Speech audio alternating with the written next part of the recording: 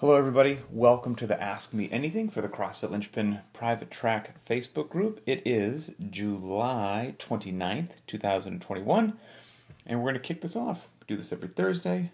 Members submit questions. The most upvoted ones get answered live every week, and so here we go. And obviously, I've got Emily here with me as well. Good morning. And so there's some gymnastics specific questions, some new mom specific questions, because we had our daughter about 4 weeks ago. 4 weeks, ish, yeah. more or less. So the road to fitness is going.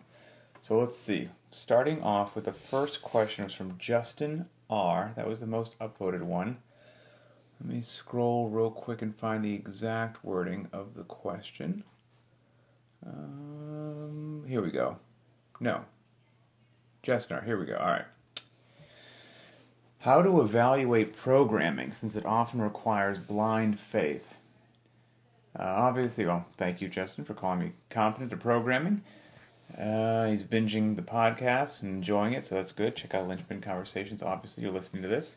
However, with other gyms I have gone to, you mostly have to put your quote-unquote faith in their programming system because you often don't have the 10,000-foot view to make sense of it all. If somebody is joining a brick-and-mortar CrossFit facility, how do they know the programming isn't just randomness?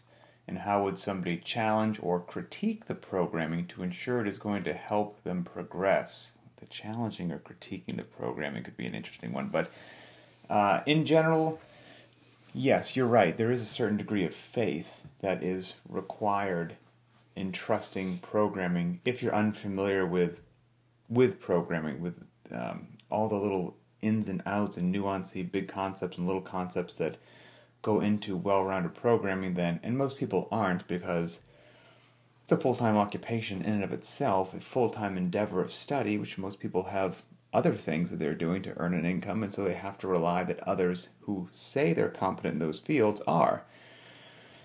This isn't unlike so many other facets in life, right? I mean, before we moved into our house, I'm not a builder. So I had to have a leap of faith that I guess the house was made well, beats me, looks good, the guy seems competent, other people like his work.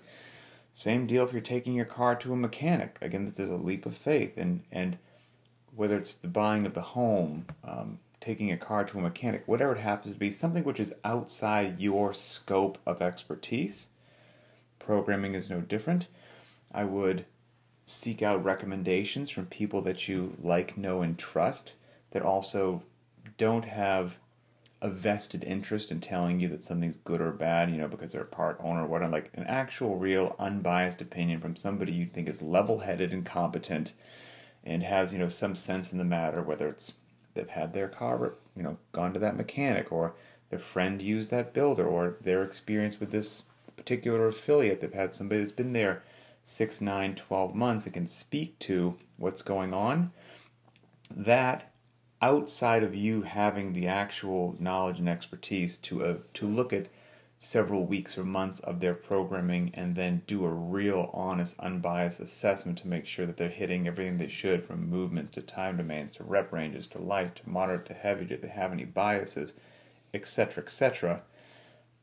A trusted friend and recommendations would be one of the best things I can say.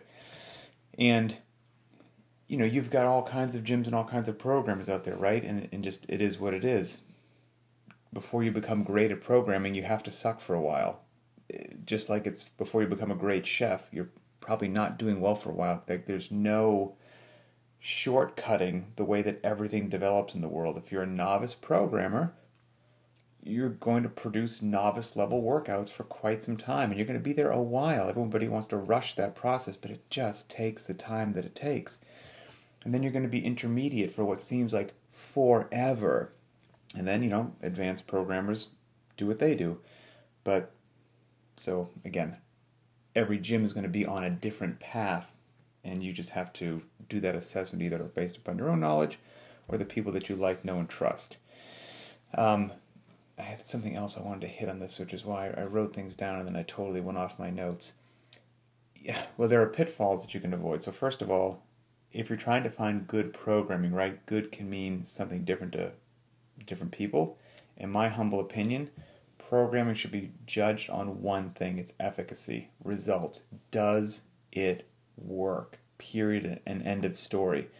And there are a lot of fancy, shiny pitfalls that can try to get you to maybe think something is effective that really isn't, from fancy, sexy media to whatever it happens to be. None of that matters. Results. Does the programming work? Which is why you have to talk to somebody who's been using it for 6, 9, or 12 months. Just because something looks fancy and complicated doesn't mean that it produces results, right? They can science you to death with the different phases that they're in, and it lures people in. We're in this phase now. Doesn't mean that it works. Could be total garbage. The opposite is also true, to be fair. You could have programming that is, beautiful, living your life in single modalities, couplets and triplets, trying to be elegant, so to speak. That doesn't mean that it works either. What makes good programming is whether or not it is effective. So don't fall into any of those potential traps. I think that might be all that I had on that. So hopefully that helps. Anything on that? No. I'll let you take that one. Yeah, it is. Programming is funny. It's one of those things where just because also somebody has been doing CrossFit for a while, in no way, shape, or form means they know how to program workouts. It just means they go into the gym and work out every day. That's it. Just like I use a computer every single solitary day. I don't know anything about how a computer works. Absolutely beats me. Drive my car every day. I don't really know how my car works. So just because somebody has repeated exposure to something, or they've been doing it for a quote-unquote a long time, that doesn't necessarily transfer to competence either. It might, but not necessarily. So you really do have to do your due diligence on that. Okay. On to my wife here. Time for an Emily question. This one's from Melanie. All right, Melanie says, first of all, says hello. I've been tremendously impressed with the poise of Simone Biles for many years, but never more than what has happened recently. Did you ever imagine a day where a top gymnast could put her mental health above all else?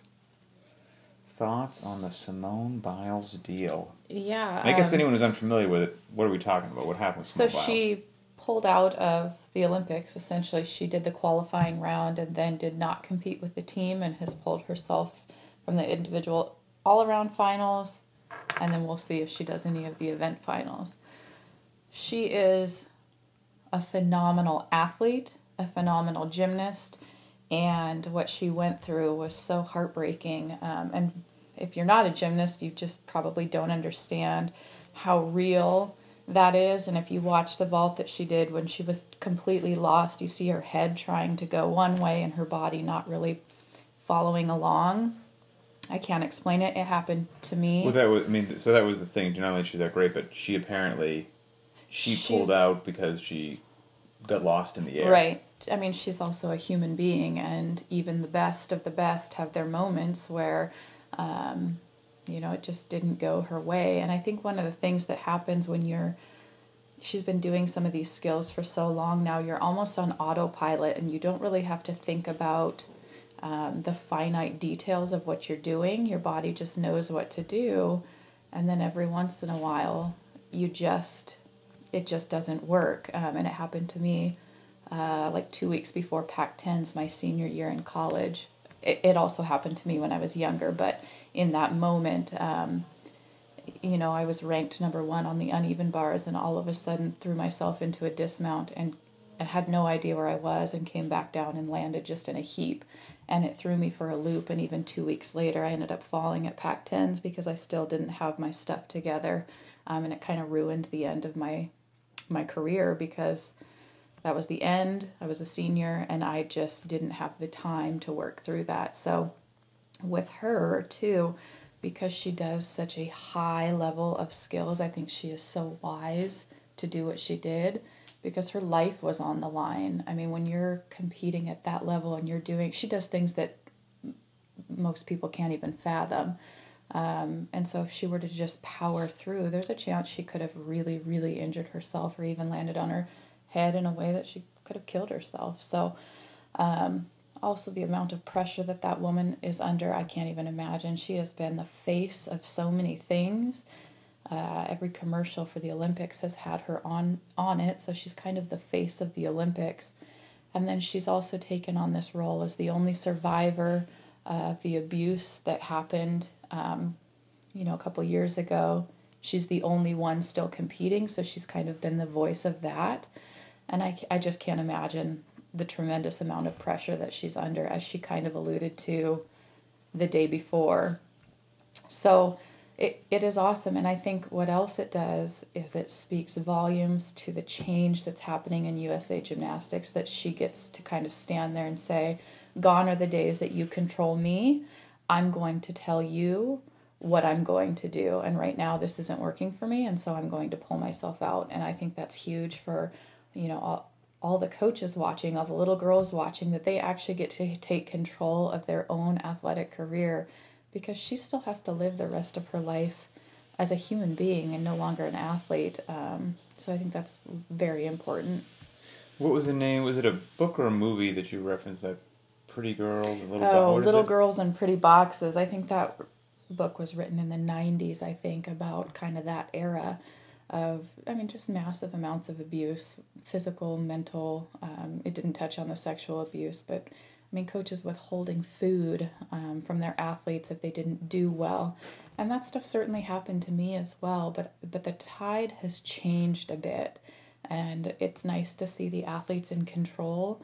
And what also is really cool is that I think that everybody that competed was over the age of 18, which has never happened before. And obviously Simone was 24, and Michaela Skinner was also, I think, 24. She's married. She's planning to start a family when she's done. So the athletes are also getting older with it, which I think speaks to the volume of the sport as well, that it doesn't have to be this, let's burn everybody out when they're 8 to 10 years old. And yeah. So she said that she got lost in the air. She got lost in the air. Kind of didn't know where she was. And then one of the announcers said they called it the twisties. Yeah. Right? I had not heard it called that before, but makes sense. I get the twisties on butterfly pull-ups. Sometimes I just won't know where I am. It's a very scary, scary thing. You cannot just mentally push through. You want to do something and your body just flat out will not participate. It's very bizarre. Well, I can't.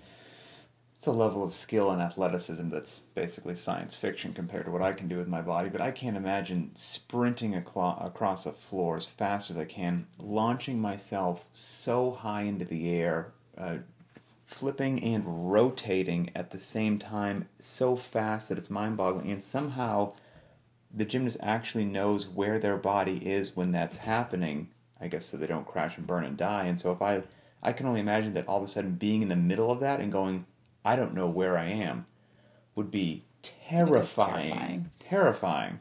So, yeah, I can't even imagine that. Okay. One more question for me, then 3 for Emily. She's doing all the heavy lifting today. It's fantastic. Made for a very easy Thursday for me. This one back to me is from Kelly H. Kelly says she's making her way through the Linchpin conversations. She's somewhere in the 120s. Awesome. I think this will be like the high 180s or 190 or so. You hinted at an on-ramp type program was coming. I don't think I see that offered yet, so I wanted to check in on the progress. So, Kelly, yes. Okay, there's 3 that will be coming. A bodyweight on-ramp, so just no gear whatsoever. A dumbbell on-ramp, and then a barbell on-ramp. The body weight is done. The dumbbell is done. And after the game's hecticness and craziness starts, sometime after that, then we'll get going on the barbell one. And then once all 3 are done, they will get launched. And that will be most likely not just through Linchpin, but probably through Beyond the Whiteboard as well. So they're in the works. 2 out of 3 done. They're in the works. They should be a fantastic resource for people, and I hope people enjoy them because a lot of time, thought, and energy went into them. And the other thing that you mentioned, Kelly, good on you for calling me out on it, is that you hadn't heard any of the Linchpin shoutouts for a while, which traditionally at the end of the AMAs, take screenshots from the Facebook group of cool things that caught my attention. At the end of the AMA, I give a few shoutouts. I've just forgotten for like the last month or so, and every time I finish an AMA, I shut off the camera and I look at my desktop, and there's a little folder that literally says Linchpin shoutouts, and I go, dang it! Forgot to do it again. So I have 4 of them open on my screen right now, and at the end of today, we'll finish with some Linchpin shoutouts, because yes, we do need to get back to that. Okay, back to Emily. This one is from Jen, and here we go. Okay. All right, here we go. Question. Emily, since you're a gymnast, she says that I am afraid of being upside down. So handstands freak me out. I'm afraid I'm going to fall on my head. Handstand push-ups are not even a consideration because I can't get to first base. Do you have any suggestions that I should try to get this going in the right direction and get over my mental block? By the way, you're a hero for working out and doing great so close after giving birth. So upside down problems, handstands. It's very normal to be afraid to go upside down as an adult. I think, you're very aware of if your arms give out, you're going to hit your head and potentially hurt your neck or crush your skull. So that's a very normal fear. And yes, there are things that you can do, and we can maybe make a video later, but basically treating you kind of like if you were a preschooler and it was your first progression, learning how to do a handstand, doing the tiniest, putting your hands on the ground, doing the tiniest, smallest kick up, just to maybe even just get your feet an inch off the floor and then coming back down. Working on that so that you get even the slightest being comfortable, just having some weight on your upper body and then kicking up a little bit higher and a little bit higher and a little bit higher. And I think one of the biggest mistakes that I watch CrossFitters do when they do handstands, especially if you're new and especially if you're learning, is that they put so much force into kicking up, they go over, and that is never a place that you want to be. And I think some people are strong enough that they can figure it out, but some people are not, and that is absolutely not how it's taught in the gymnastics world. You always err on this side, never on this side, because this is where injuries are going to happen. This is where you can't catch yourself. This is where your arms are going to give out. And so learning to control your body here, then here, then here. I mean, in truth, you should never go over this way in a handstand. That's why one of the things that when I first started CrossFit, everyone was doing handstand push-ups with their butt to the wall. That wasn't allowed in gymnastics. Every time you did anything against the wall, it was stomach to wall so that you could keep a hollow body. A hollow body transfers over to most everything. An arched, messy position transfers over to nothing. And so we just weren't allowed to train that way. And so that was a shift. And I can understand why if you're doing fast handstand push-ups, why you can't maintain this absolutely perfect body position. But if you are learning a handstand, I would recommend that you are always going stomach to the wall and then starting very, very, very small and never putting so much momentum that you're kicking over or even all the way up to handstand. You need to learn to control your body position, especially a nice hollow body, long before you're kicking your feet over your head. Does that make sense? And I've got something that popped into my mind. Not a gymnast, by the way, so sanity checking on this as well, that maybe while that's happening, you could do something on the side, which is, well, first of all, most CrossFitters bypass the steps that Emily just said there. But then I have seen some people, kind of like you said, that have the lower body strength to kick up, right? But they have not yet developed the shoulder press or overhead strength to once they use their lower body to kick themselves up, their arms just collapse and they fall back down. So on top of everything that she's doing, you might have confidence if you know that you're quite strong pressing overhead, and so that if you do get yourself to that position, you unquestionably will be able to press and support yourself. So Yeah, you could even get into a box and put your feet up on the box and have your body weight over the top of your hand and do small kicks from that position so that you can feel that weightlessness where all of your body weight is sitting on top of your hands, but you're not high enough that you're going to collapse. Or if your arms do give out, you're just going to go down a little bit and the box will catch your lower body. Yeah. In addition to what you said about in gymnastics, for handstand push-ups, it's never back to the wall, it's stomach to the wall. Correct me if I'm wrong, but I would think on top of the body position that you just mentioned, one of the other big factors is I would think stomach to the wall means you're doing them strict. You're obviously not bringing your knees down and kipping. Right. So that's, I think, so I'm assuming that in classic gymnastics, you're not kipping handstand push-ups. You are... That's called cheating. You'd be sent back to rep 0. You are doing strict handstand push-ups, so there's no need to have your butt against the wall because you're not bringing your knees down and kicking them back up and all that stuff. But I think one of the things with the Olympics on, if you're curious, go back and watch both the men and the women on the bars.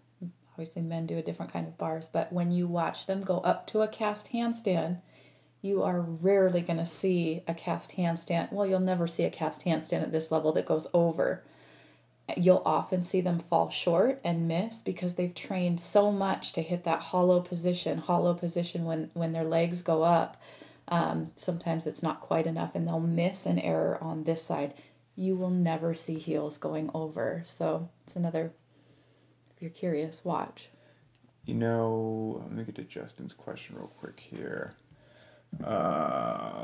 Stand by, hon. I've got something I don't want to lose in my head. Okay, so, Justin, I got your question called up, but what you just mentioned there potentially ties back, we're about to get to Justin H's question, ties back to Justin R's question initially about analyzing programming and how it is a skill, it is a talent, it is, it's a full-time occupation, and so you can look at it and it might look great. You have no idea really what you're looking at unless it's really what you do, is program and analyze programming. And it's the same thing like when I watched the Olympics with her. I've watched somebody whip around on the bars or the beam and do a vault, and to me, it's all happening pretty fast. Well, it looks like they leapt into the air and landed. I think that's a success. I think some people might look at program and be like, I don't know, it looks good. But then I'll sit and watch the Olympics next to her, and I'm in my mind, I'm like, this person's crushing this. And then I'll hear next to me on the couch, ooh, that didn't go well. I'm like, what didn't go well? Like, I just looked at the screen with you. I saw nothing. They're just whipping around on the uneven bars. But there's, again, like anything that's complicated, there's so much little nuance that unless your eye is trained for what it is that you're looking for, you're going to miss it. And that's me watching gymnastics. So it's nice that I get to watch it with Emily. Okay. Next one from Justin H. Justin asks, Emily, how do you plan on getting back into fitness? And do you have any advice for new moms? My wife is just starting up again after almost a year off.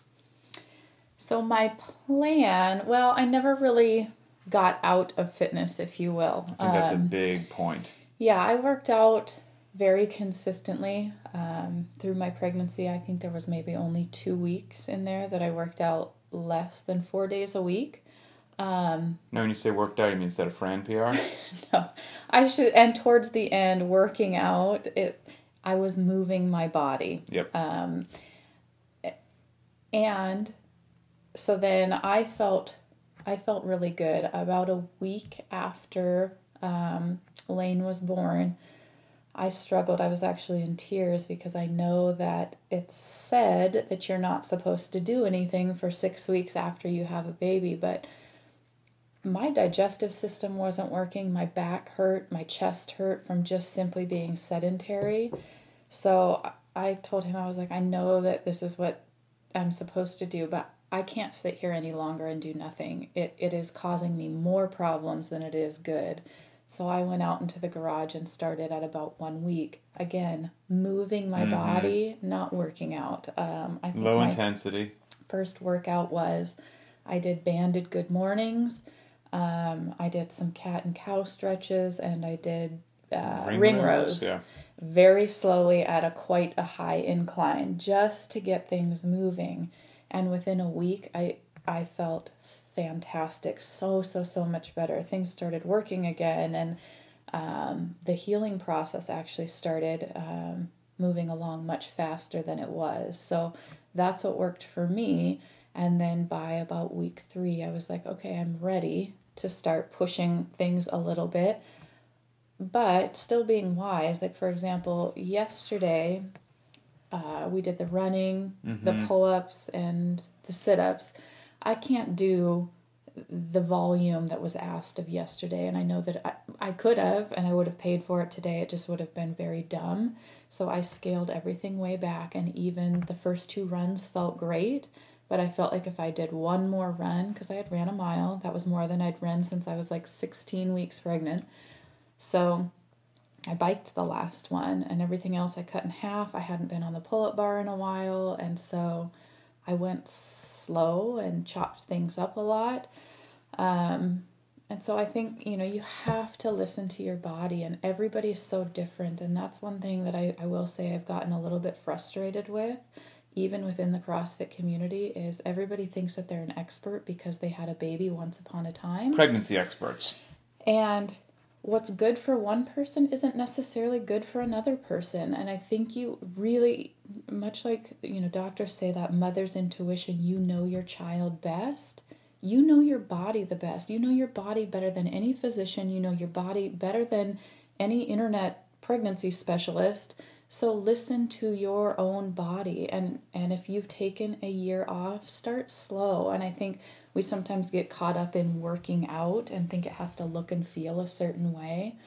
Go slow. Just move your body and kind of change that mentality of moving your body is still a workout, even if it doesn't look the same as it did once upon a time, but you will get back there through consistency, and it just might take a while.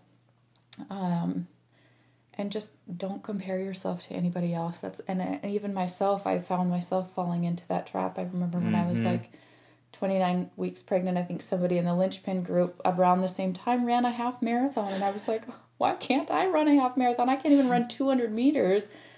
It just didn't work for my body. Running was one of those things that from almost the get-go, I just couldn't do. It just caused too much pain. So. And that was different than previous pregnancies, right? No, they were about the same. Okay. And I think something that was different for me than maybe other people, I don't know. Pregnancy was very painful for me. I didn't have a lot of problems, but it was painful. By the end of all 3 of my pregnancy, I could barely walk. I was convinced that I was going to have permanent pelvic damage. There was something wrong. I just had, all 3 of my kids were over 8 pounds. I'm not very tall. I don't have a very big torso. There's just a lot of baby sitting in there. So when I give birth, all 3 times, I was like, oh, I feel relief almost. And so I just feel so much better even in those first couple weeks of postpartum than I ever did being pregnant. And I know that that's not the same for every woman. So I just feel like take your time, give yourself grace. It's exhausting. We're so tired. Just finding your 20 to 30 to 40 minutes of, alone time, trying to get things done. Because the more you move too, the better you'll feel. I do believe that. And, I'm not sure everyone's different. Like she said, everyone's life's different. Stressors are different. Schedules are different. So, Justin, you said your wife's been out of the game of fitness for about a year. I don't know if was just voluntary or something happened and it was forced, whatever it is, but there's also just a very logical progression that if you're in shape, then it's easier to come back from a week off than a month off. It's easier to come back from 1 month off than 3 months off. So point being, the longer you've been away, well, yes, the steeper the climb is. And so, much like Emily's saying, give yourself grace. That climb is going to be steep. And just starting to put 1 foot forward, you're on the road. Don't be hard on yourself. Move your body. Disregard all of your old numbers. It doesn't matter what you used to deadlift, what you used to squat, what your Helen time used to be. We're talking about a year now after giving birth. Clean slate. Clean slate and just make smart decisions. Speaking about making smart decisions, know where I'm going with this. So a couple weeks ago, I participated in the Grace Challenge from Beyond the Whiteboard. And so that was a couple weeks ago, maybe 10 days ago or something, 2 weeks. And so Emily was only 2 weeks out from giving birth, starting to move her body, feeling good. And the problem with my wife, God bless her, I love her, but she's a little crazy, you know, former collegiate gymnast, games athlete. She's a little crazy in a good way, but crazy nonetheless. So she's like, what are you doing? I'm like, well, I'm going to go out in the garage and do Grace.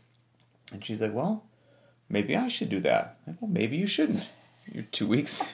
You're 2 weeks after giving birth. I don't think that sounds like a good idea. We're just starting to get back in. We're not bringing intensity. We're scaling the loadings. But she's like, it's always been a good workout for me. I want to do Grace. And I was like, you know what? I'm not going to win this argument. So I said, Roger that, dear. Went out into the garage, and she did a 159 Grace. It was scaled. I did it at 85 pounds. Oh, at 85 pounds instead of 95 pounds. So a huge scaling, you know. She's like, well, for the record, I am 2 weeks out, so I'm going to be smart. Instead of doing it at 95 pounds, I'll do it at 85 pounds because that's smart. Minute 59. I felt very good. I didn't have any repercussions from that. And the other thing, too, and I need to say this, is I'm not having any pelvic floor issues, and I think that's something that needs to be monitored and watched. You know, if you're starting back working out and every time you do double unders, you're, you know, peeing your pants, that means you probably need to go backwards because you don't want stuff like that to be a permanent problem. That's why when we had those squat clean workouts, I did those very, very light. I think I did 75 pounds, and that was plenty. But I'm, you know, I think third time around, I know what I'm doing by this point, so I'm not having any of those issues. I felt fine on Grace. I just have to give her a hard time. It's my job. I have to give her a hard time. Okay, final question, and then we'll do the shout-outs, is from Amanda. Amanda N. Okay, here we go. Says, thanks for coming on. Let's see. Can you touch on coming back after giving birth? So we just covered that one, but now here are some new questions, new to Amanda's question. Can you talk about how gymnastics helped you with CrossFit and fitness overall, but in a way that makes sense to a child? My daughter will be watching. She specifically asked me to post which is better, CrossFit or gymnastics. Also, despite having her back handspring down and back hip circles perfect, she is lacking when it comes to the splits, and she would like to know your best tricks for doing them. Her coach says if they don't have them all by the end of August, they'll have an all-day long conditioning. So there's a couple parts to her question. So we'll start chipping away at it. So let's see. Her daughter wants to know which is better, CrossFit or gymnastics. They're both so different, and they're both wonderful in different ways. You know, I think fondly back on my gymnastics years. It was such a chunk of my life. It was 18 years of my almost 40 years of existence on planet Earth. There were some very hard and dark times, but I wouldn't change that. And then CrossFit has been fun and enjoyable, and without all of the darkness that came along with gymnastics. I wish, however, that I had trained CrossFit while I was a gymnast, because I think it would have just helped me so much more. I think about all the floor routines that I did that I crashed and burned on the last tumbling pass because I just wasn't there cardiovascularly yet, or I just didn't have the leg strength. So I can only imagine the type of athlete I would have been if I had trained this way when I was, you know, especially a teenager. So if you have the ability to kind of incorporate some CrossFit workouts into your gymnastics life, what a fantastic athlete you will be, probably far above your peers as well. All right, next part is, despite having her back handspring down and back hip circles perfect, she is lacking when it comes to the splits, and she would like to know if you have any tricks for doing them. And bear in mind, Coach says if they don't all have them by the end of August, they will have an all-day long conditioning day. So, flexibility is one of those things that some people are born with and some people are not. And I think there's some stuff that you can do to get yourself more flexible, but I don't think that there's anything that you can do to make yourself, say, a Nastia Liukin. She was born that way. She has flexibility that way that other people just simply will not have. I was not a flexible gymnast. I struggled on my splits as well. I had to really fight for all of my leaps to get to 180. I was never the athlete that could go above 180. So you might just have to change some of your skills that you're working on as well.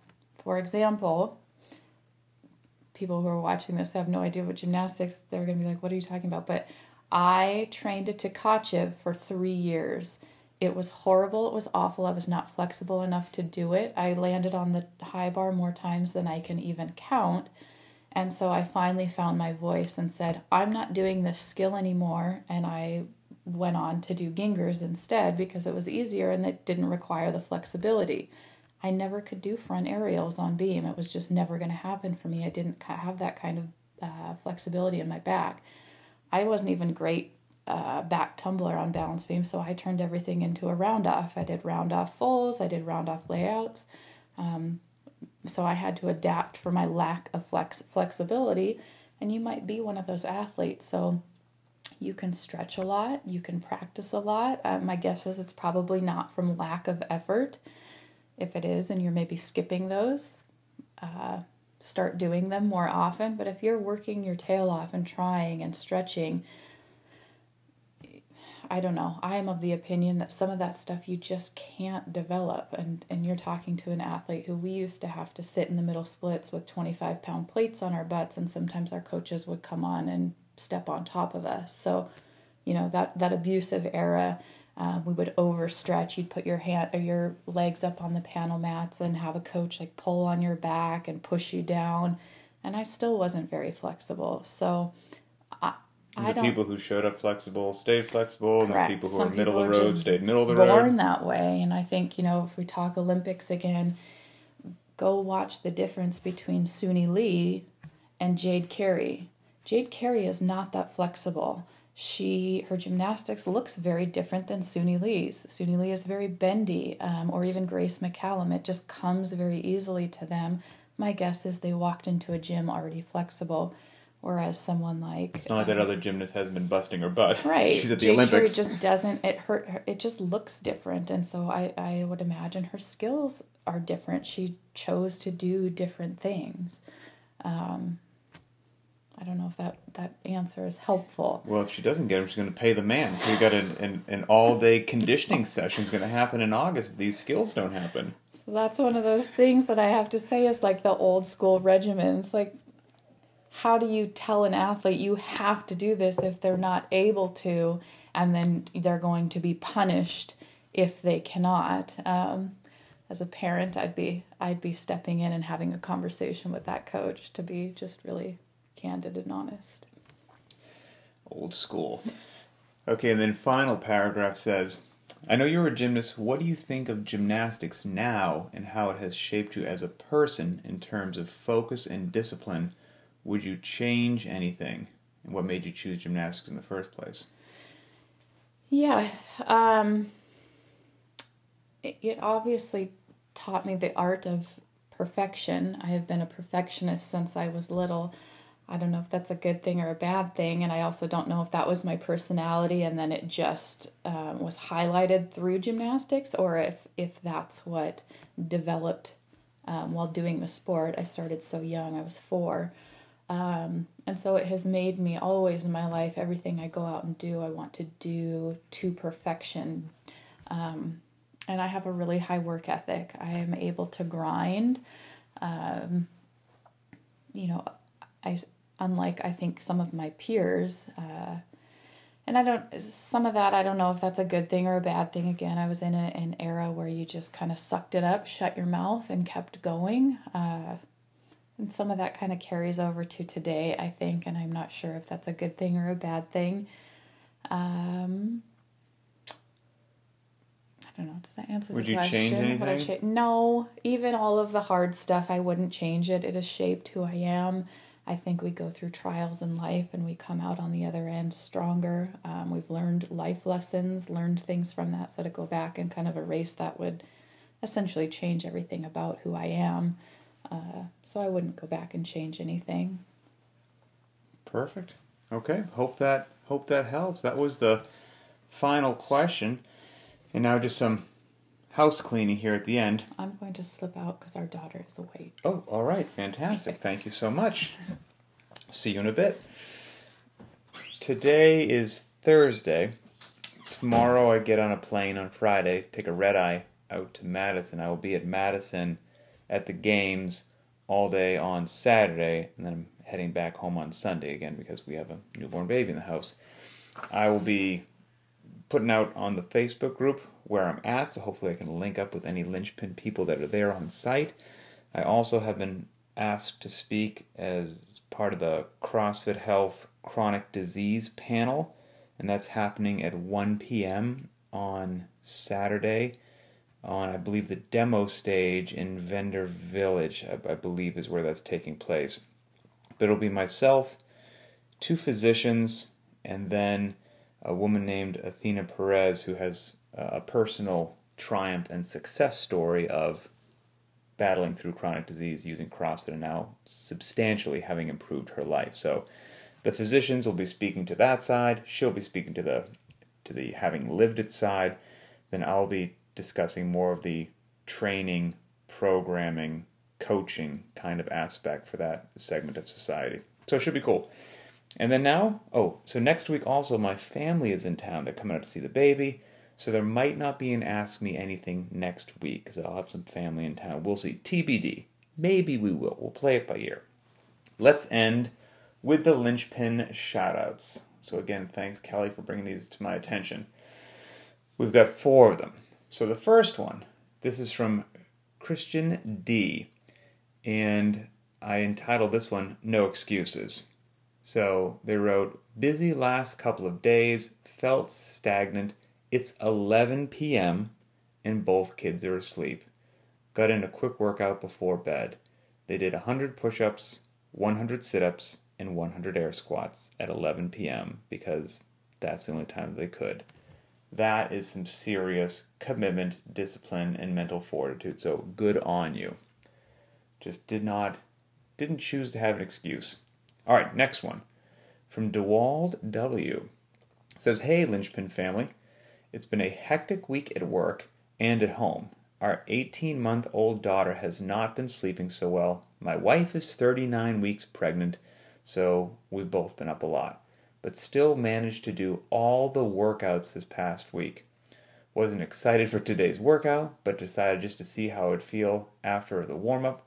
My plan was to move steady, and that's exactly what they did. Good day in the gym, and just thanks to the Linchpin community for the support. So again, another story of just making it happen, modifying if need be, and leaning on the Linchpin community makes me very happy. Third one, from Cameron V. This is from a nasty workout that we did that was 6, 9, 12, 9, 6 of a burpee, a heavy front squat, and a pull-up. Cameron said, did the hardest movement today, which was taking weight off the barbell part way through the workout, which I think is fantastic. He says, did some warm-up squats at 135, which felt not great, scaled down to 115. After the round of 9, my hamstrings just didn't feel right, dropped the squat weight down to 95 pounds. He says it's very hard to reject ego and scale, but things weren't feeling great, and now he made an excellent decision. That removing of ego that we talk about all the time at Linchpin, it's easy to say, it's hard to do, and it warms my heart when people make those tough decisions, so good on you. Final one from Rick H. Rick says, let's see, I just entitled this one Linchpin Community. It says, perfect workout for this morning. Turned it up to the right intensity, good start to the day. Side note, this is from Rick, I posted some photos from a hospital on my personal Instagram today. So Rick didn't post those in the Facebook group, he posted them on his Instagram page. Some people from this group follow me there. My wife was having her gallbladder removed. I posted these pics without much context. The amount of messages I got from the Linchpin community with concern and well wishes was actually more than the people I know in quote-unquote real life. Thanks to all who messaged me or commented. It's amazing how awesome this community is. And just so you know, everything went fine. So how cool is that? And that speaks to, don't get me wrong, I want everybody to get wonderfully fit. Long-term health and fitness, that's the goal. You can do that on your own, Post the workouts for free every day on Linchpin. But the community aspect of what happens in the private track, I know that word community gets thrown around so much these days that it actually can just seem like fluff and everybody's saying it. We truly have created an actual community of caring people from all around the globe. It boggles my mind, the warmth and support that I see on a daily basis in the group. Human kindness at its best. So please keep it up. All of you are fantastic. Hope you enjoyed the Ask Me Anything, and I'm going to go help my wife with our little baby. Have a good day.